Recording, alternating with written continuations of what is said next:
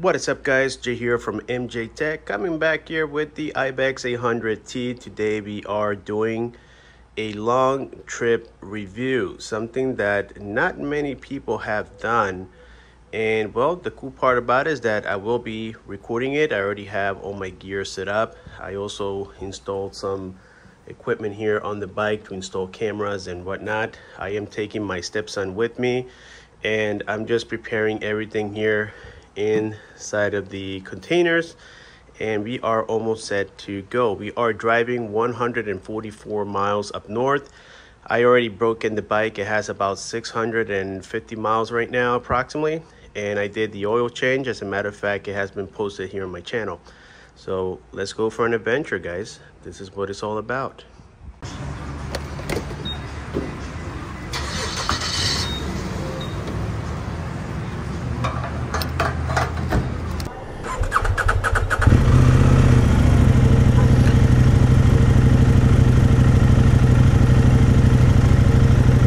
Alrighty, guys, so we are all set. We just fueled up and we are ready to rock and roll. I told you guys it has 650 miles, but it's in fact 626, but we are still broken in, as we know. And well, I am going to talk a little bit here about the Ibex. Okay, I've owned it now for a little over a month and a half approximately, and it has been a fabulous bike.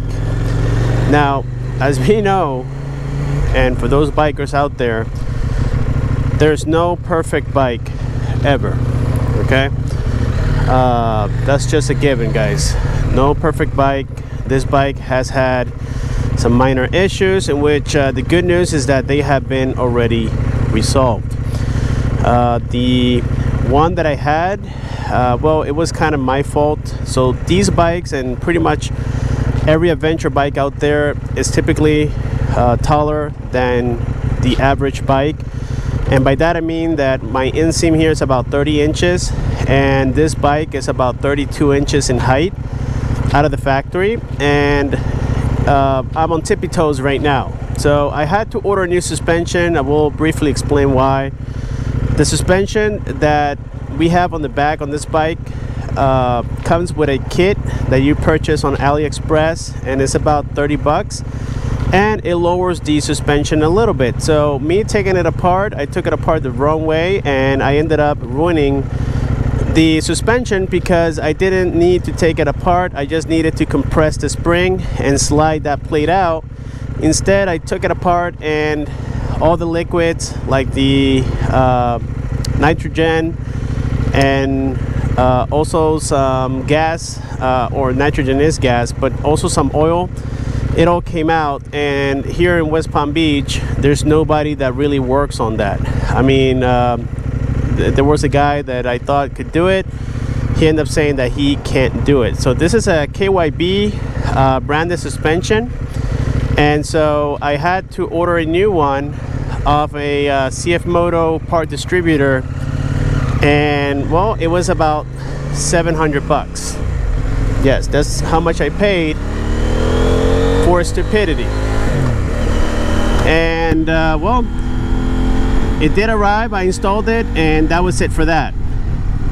The second issue I had with this bike, and this one was not my fault, is that there was a software glitch with the fan, to where the fan wouldn't kick either early enough, or it would just work too poorly, to where the bike would overheat and also give you a error. So you had an error on the screen, and then it was like around this area here. So basically you had to shut off your bike, do like a little cycle thing, and then turn it back on, and that cleared the issue. But it was a minor inconvenience, and it usually happened when riding on hotter climates like the one that I am now. After the software update, I haven't had any issues with this bike, and it's been nothing more than enjoyment, at least for myself, guys. This bike has a very nice upright riding position, which is super comfortable. I mean, it's been super reliable so far. Never left me stranded anywhere. I know it's just hardly broken in, and we don't know yet how is it going to do in long term, but that's why I'm doing this little test. This is my first long ride going over 100 miles in distance. I think the longest that I've ever gone is about 80 miles. So today we're going to do 144 miles, and that's about 2 hours and 36 minutes according to my GPS right here, guys.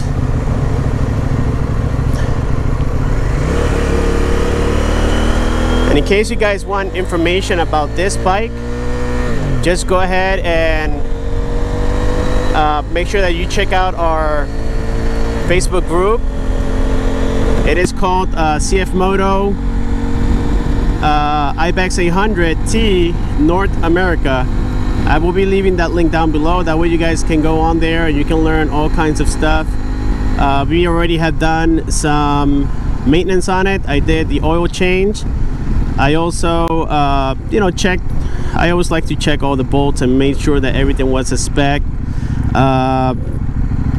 For the suspension, I haven't adjusted anything yet. I left it just the way that it is, and it's been handling super great, guys, so I don't have any complaints. The next thing that I plan to do is add a GPS. I already bought the GPS holder bracket, which goes around this area here, and that's coming soon.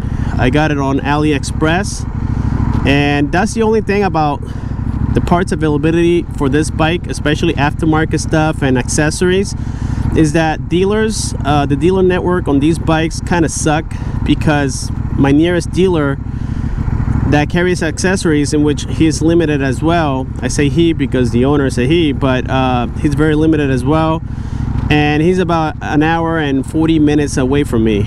So yeah, I happen that, I mean, at this point for me it is a little bit more convenient just to order from AliExpress. So all my accessories have been from there.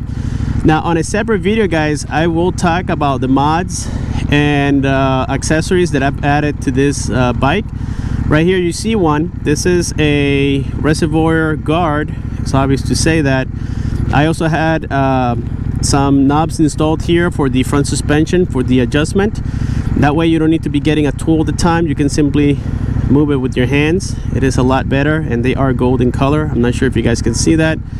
And another accessory that you can see right here is the visor for the display, so that the heat or the sunlight doesn't beat it up. And those are the things that you can see. Of course I got more stuff, and like the radiator guard, I got the fog light guards, but again, that's going to be coming on a separate video with more details and giving you guys a better view of how it looks, guys. It is a very smooth ride in the sense that it vibrates. I mean, honestly, I haven't tried many adventure bikes yet. I come from the sports world. My strongest bike has been a Z900 by Kawasaki, a 2019 that I had, and I no longer own it. But this one, guys, I mean, the motor, you know that this is a KTM engine. It comes from the Duke 790, and it is super stable. I mean, I don't get hand fatigue. Keep in mind that sometimes any rider out there can get hand fatigue from the throttle side, but that's when I activate here the cruise control, which works perfect. Never had an issue, but it is limited to 80 miles an hour, and that eliminates my hand fatigue, as I can let go for a little bit, you know, stretch my hands a little bit. But typically you do this on the highway, so if you're riding on the city, well, just take advantage of the stoplights and then stretch your hands. But besides that, guys, the pegs are positioned quite nicely. My knees are not too bent, as I would call it. They're nice in a relaxed position. My back doesn't hurt. I don't get back pain. And so far, the longest ride that I've done with this bike is about 1 hour and about 40 minutes. Constant ride. I'm talking about non-stop. So You know, this is something important to me. Years ago, I had a accident where my back got kind of messed up, in the sense that some of my spinal cord discs are kind of ruined, and so I do get back pain with sports bike position. Okay, so that's why I kind of got out of that you know, particular bikes. It's because of the back pain, guys.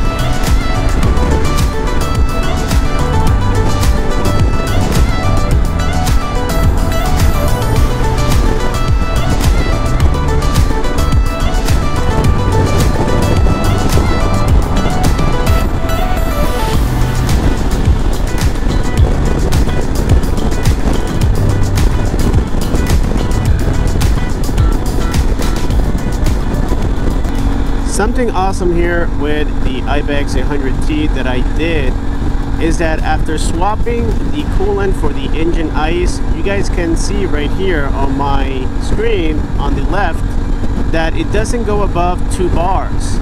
Okay, if we click here on set, this is the temperature, 183 degrees Fahrenheit, guys. That's quite cool, considering that today we have temperatures of 93, 95 degrees Fahrenheit here in Florida. It's quite hot and the engine is running quite cold. Now this only happened after, again, I swapped the coolant for the engine ice, guys. So this is a recommended mod right here. With 2 people right now on the bike, myself and my stepson, and this thing can pull. Let's give it a little bit. It goes to 100 in like no time. As you can tell right here, this thing is a beast, guys. Again, 2 people, and it didn't struggle to get there.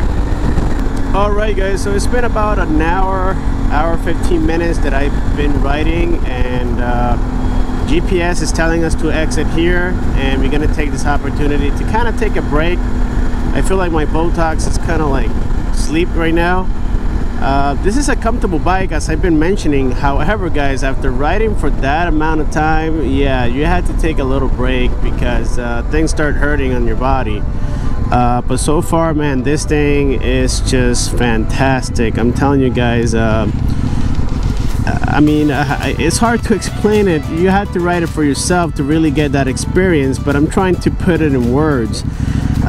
You see, the other day I went to Harley Davidson, right, because I saw this bike, the Pan America, and I really like the looks of that bike.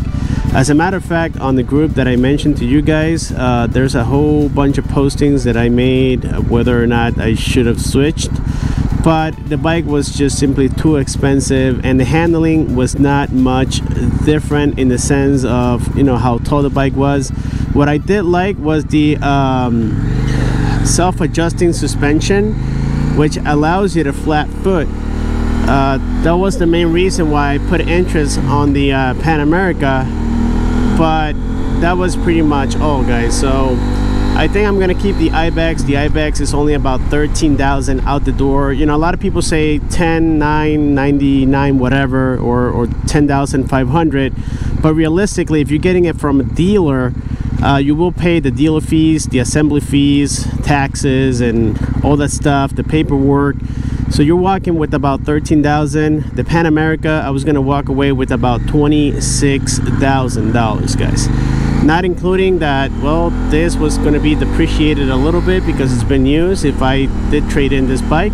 So in the end, I decided to just keep the Ibex, of course, and just continue using it most likely until it dies.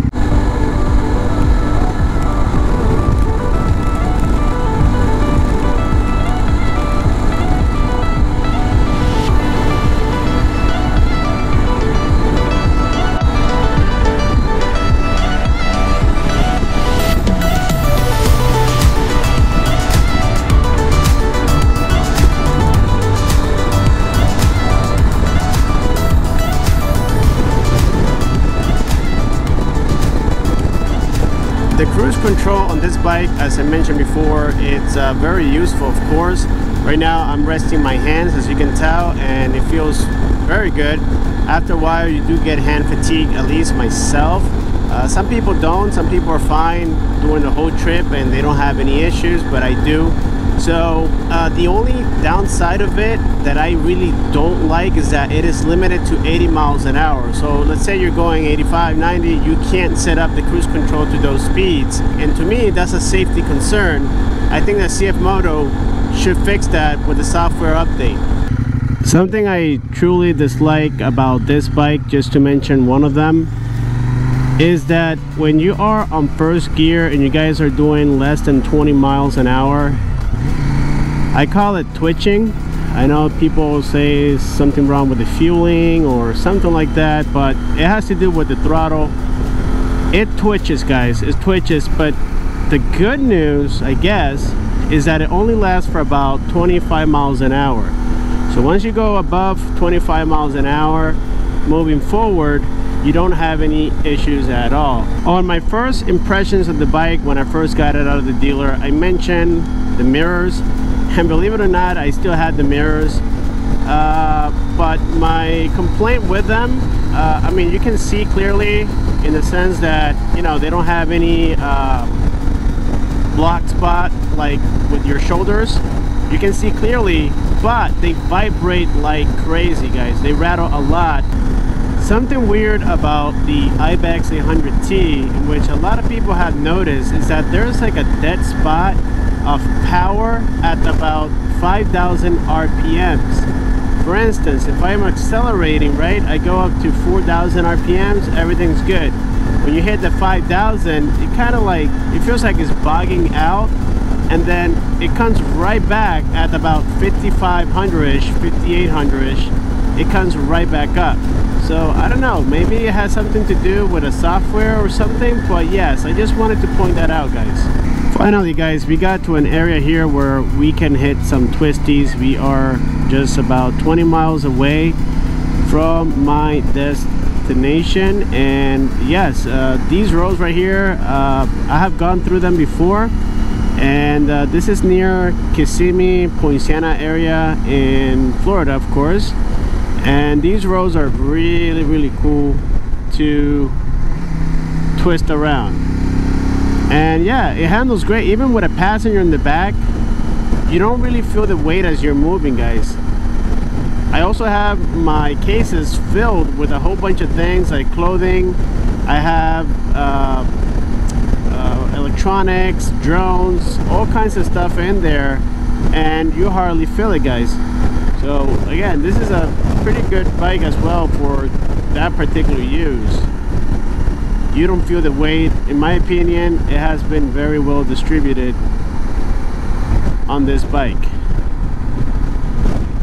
Beautiful scenery, guys. We have now done approximately, let me see, about 2 hours maybe, and we just have about 30 minutes to go.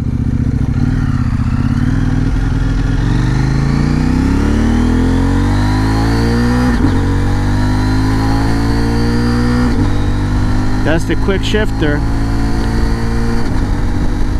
It does jerk a little sometimes, hardly noticeable as I've been breaking her in.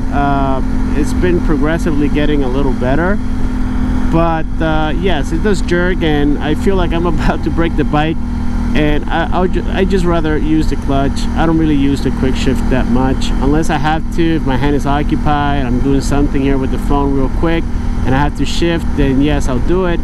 But if I don't have to, I really don't use it, guys. We are very close to our destination. That will conclude today's review of the Ibex 800T. We did about 144 miles, and the only thing we didn't do was the off-road capabilities, but you guys have seen from probably other videos out there that this is a more than capable bike for off-roading. Not maybe for aggressive off-roading, but if it's gravel, something like where we're standing at right now, it should do just fine. Now again, don't abuse it, because the main purpose of it, in my opinion, is that, well, it is a touring bike. It is excellent for long commuting.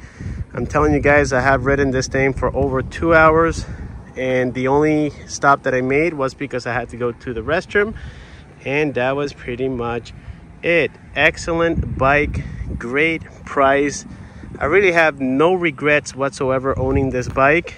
The only thing that, well, I think I can fix it is the height and well, the throttle issue that I mentioned earlier.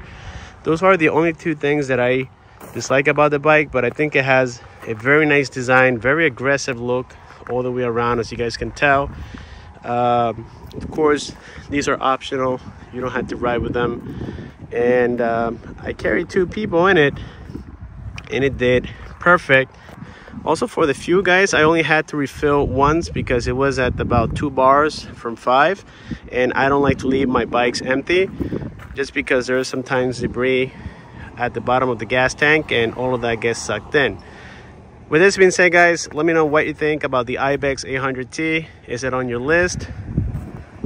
Would you trust a Chinese brand? Let me know what you guys think down below. Thank you for watching. Subscribe for more, comment, share the video, and click on the bell icon so that you don't miss future videos like this. See you later.